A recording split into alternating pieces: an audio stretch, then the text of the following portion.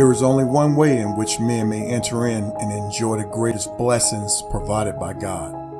Our spiritual condition is like a door, one that goes in and out. The door can be opened by a latch, or it can be secured by bolts and bars that will help it resist the blowing of a terrible storm.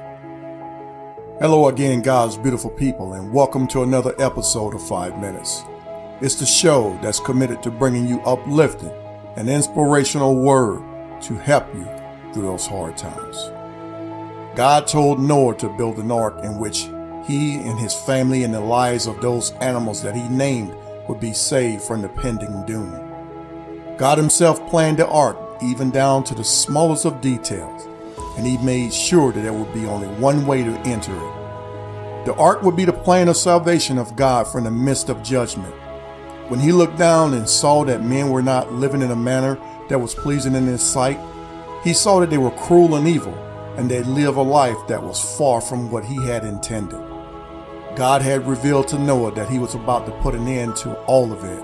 He was going to destroy all of mankind in the earth and everything in it as well, because all that he had created had turned ugly due to sin. Now Noah was well over 400 years old when God told him to build an ark, and you can imagine the faith that Noah had to have to believe that. The world at that time was filled with violence, and he wanted to put an end to it, but he was willing to save a few because of the faith that was in Noah. The Bible says that obedience is better than sacrifice, and Noah was in fact obedient to God. Now God himself gave instructions on how he was to build it.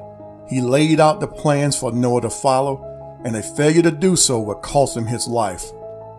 There are several lessons that can be learned from this command to build. You see, first and foremost, we must believe in God. We must be willing to accept this word no matter how incredible it may seem or how harsh it may be. We must be obedient to him because our very lives depend on it. Because without faith, it's impossible to please him. God told him that there would be only one door that will lead in and out, and that door would be the one that leads to safety and security. Jesus Christ is the door in which we can enter into the presence of God. He is the door that has certain qualities that makes it possible to do so. He is the strong door, and his strength can resist any invader or foe, and he is meant to protect the members of the fold. Even before the foundation of the earth, God had planned the coming of Christ to save men, and he would be the only door to the presence of God. God gave Noah the provisions and the instructions for light in the ark as he told him to place a window above that for the purpose of allowing them to look up towards him. This window will provide them with what they needed when the darkness arises.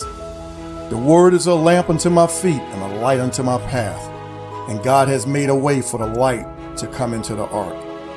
Jesus Christ is provision given to us by God as he is the light of the world, the light that brings men out of darkness.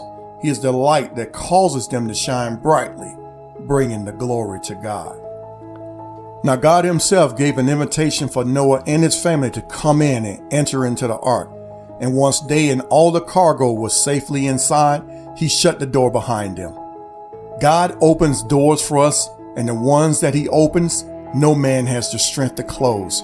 And once he has closed the doors on the past, no man can open it. Only he has the power to do so. For God so loved the world that he gave his only begotten Son, and whosoever believes in him will have eternal life. God invites us to come in and enter into the ark, the safety and security that he provides to us in the form of Jesus Christ. Christ told us that he came not to condemn the world, but to save it from the judgment of hell and eternal separation from God. It's through our faith in him that we are saved. Noah and his family had faith, and they entered into the promise of God, and they were saved. Storms in our life will come, and that's a guarantee. God told Noah that a storm was coming, and it would be one that would change his life forever. God knew that the high waters were coming, and he warned them of the doom, but he provided a way of escape. Christ is the refuge and the escape for the believer. He saves us through the storms of life and the waters of judgment.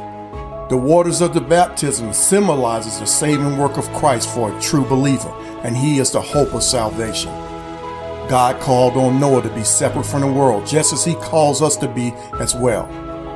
We are told that we should not be conformed to the ways of the world, but we must be renewed in our minds through Christ Jesus.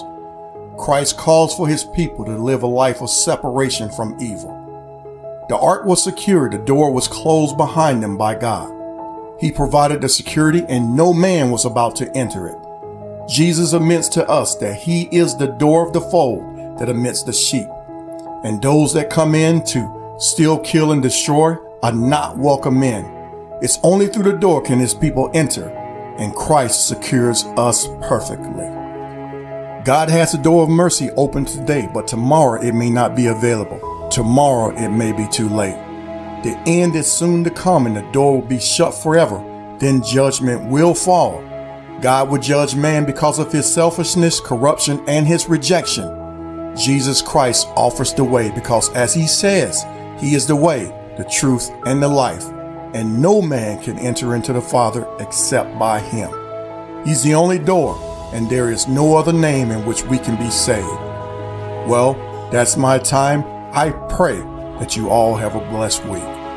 It's at the name of Jesus that every knee shall bow in heaven and on earth and under the earth. One love. 5 minutes.